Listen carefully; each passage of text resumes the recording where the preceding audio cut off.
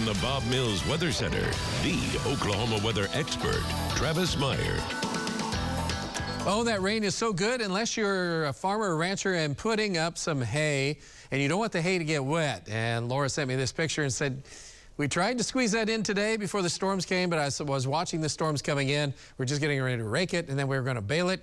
You see some of the bales in the background, and we didn't get to that. We ended up with about a quarter inch of rain. So again, you don't want any of that hay to get wet, especially for horses, because that gets moldy, and horses' tummies do not like mold, and that's not good.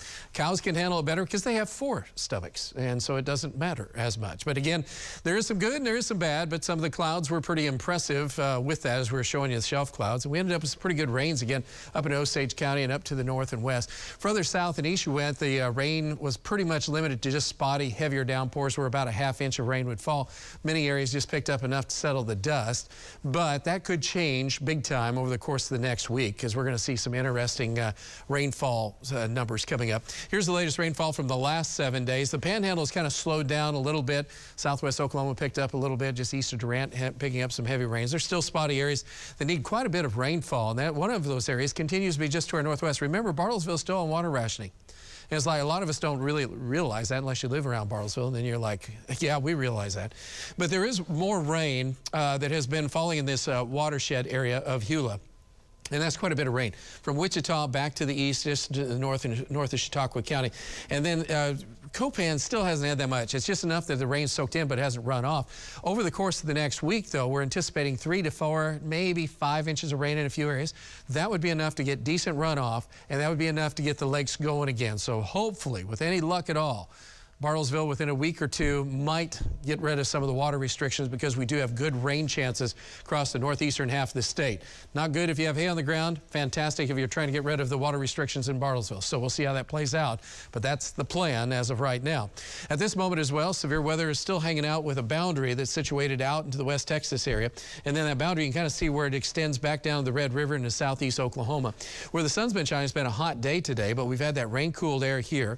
Our sprinkles and showers are pretty much ended. There's still a few lingering sprinkles around, but that's about it. But rain-cooled air, oh my goodness, that has been awesome. Now, we're going to be watching for extra development, so we'll see if this happens from midnight to 2 o'clock in the morning. Severe weather breaking out in the northwest Oklahoma. That'll start to develop some showers and storms in our area around 4 o'clock. And then during the course of the morning hours, Alan and Stephen and our storm trackers might get busy, as some of those storms could be strong, isolated, severe as they move through during the morning hours again. And then by noon, they'll start to taper down, then we'll rebound in the afternoon, back in the upper 70s, low 80s. This is July. Just wanted to remind you that, even though it doesn't look like it.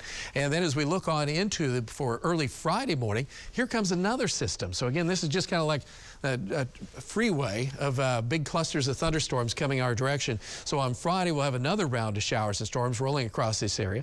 And then those will move on through. And then by afternoon, we rebound a little bit more, upper 80s to around 90. So late afternoon and evenings don't look too bad. It's the early mornings that have the better chance of storms.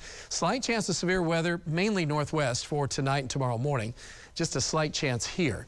And then as we work our way on into Friday morning, a little bit better chance of stronger winds, and then heavy rain and some small hail. Saturday will be in the 80s. Slight chance again of showers in the afternoon. Better chance would be Saturday morning. And then Sunday afternoon, not too bad, but Sunday morning, chance of thunderstorms. So again, it's primarily the mornings that have the higher potential, because the storms are developing on the high plains and then spreading south and east. So that's why we have chance of rain start to diminish as we get on into Monday. Then some hit and miss storms. Better chance maybe on Thursday of next week. But as the chances of rain go down, the temperatures go up. So we will have to watch that as it starts to get hot. But so far, we have this northwest flow. That's what's making all the difference. All right, tonight at 9, pretty nice, pretty awesome, really, for this time of year. It's not a steam bath out there. It will be a tad bit humid. Showers and thunderstorms about 2 a.m. to 9 a.m. across the area. Some of those could be strong. Chance of a few isolated severe if you're north and west of Tulsa. And then afternoon, shower and thunderstorm chances are pretty much gone for a while. Back again with storms on Friday morning, Saturday morning, and maybe Sunday morning. So the odds are hanging in there. And then next week, sun comes out, and whoa, yeah, it gets hot again. Mid to upper 90s, and probably heat index 120 or 150, maybe 200. Almost as high as Amarillo. Yeah. It's always a little bit hotter out there, it seems like. I've lived there. You're right.